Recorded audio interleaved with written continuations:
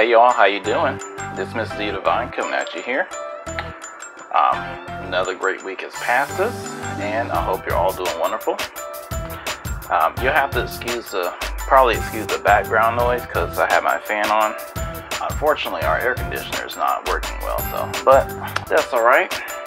It will be fixed tomorrow morning. So, without further ado, let's move on. Okay, today I want to talk about, I don't know if you've all heard, I'm pretty sure you have by now. It's about this family that lived in Frederick, Colorado. As you all know, the guy name is Chris Watts and Shannon Watts, and then the two girls, and then the unborn boy. But anyway, I think it's a very, very sad story. Very sad. From what I've heard on the news, they met off of Facebook. As a matter of fact, Shannon and Chris Watts, they met off of Facebook 8 years ago, and from there they married and everything. But I've actually looked on their social media. On the Shannon Watts Facebook account for myself, but we could really only go by what's on there. It doesn't paint the real picture of what was actually going on, But it's a very sad situation, very, very senseless. It just doesn't make any sense. I mean, why would you kill your own wife, your own children, your own flesh and blood? It's just crazy. Now, this is my opinion only. You can like or dislike it, but this is one of those videos where I'm pretty serious. If you're going to do that, why not just leave? If you're that unhappy with your circumstance, just leave. You didn't have to kill your children or your wife. Just leave and just disappear from the radar. He didn't have to do that. But guess what? He's gonna pay for it now. According to the news, they found the wife Shannon, and they found her in a grave buried nearby, and then also they found the two girls in one of the oil tanks filled with oil at his job, per se. It's crazy. Then he has a nerve to do an interview and just lying the whole time, knowing good and darn well what he did.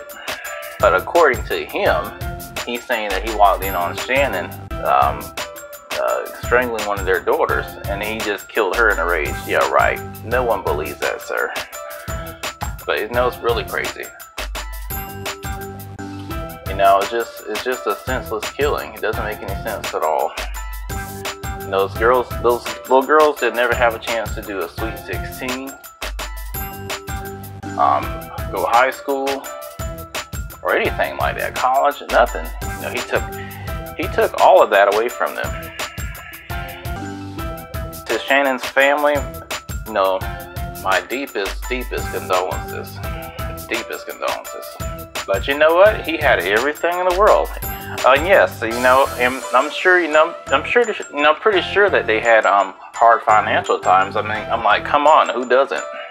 We all go through financial difficulties, but it doesn't give you a ticket to kill your family. Now, come on now. Let's get real. Let's be real about it now. It doesn't give you a ticket to do that. Now, he very well may have been having an affair. I'm pretty sure.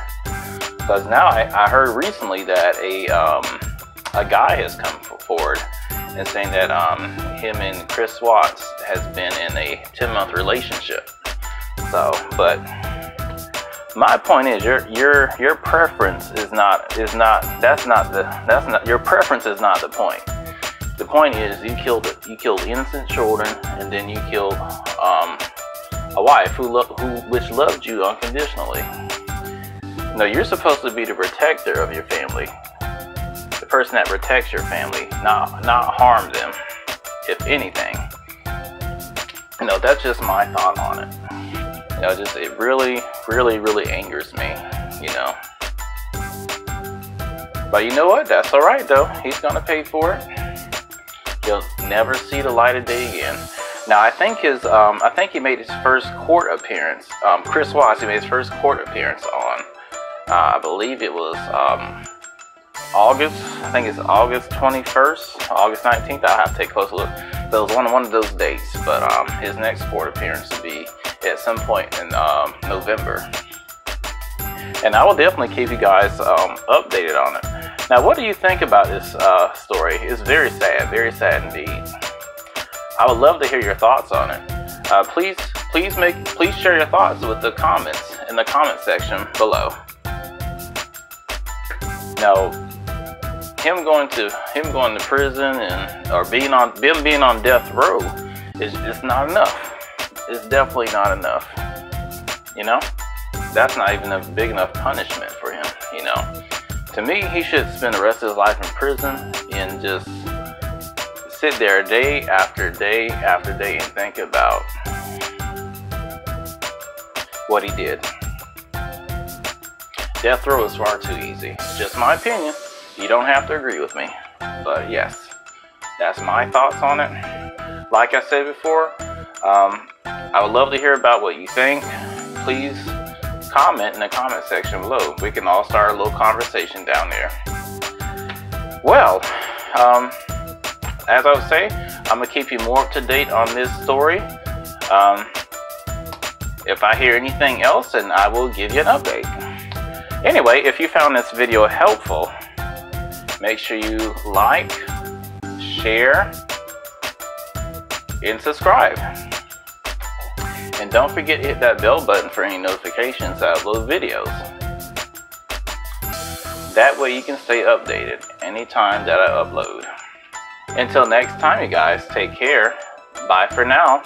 And I will see you all in my next video. Take care.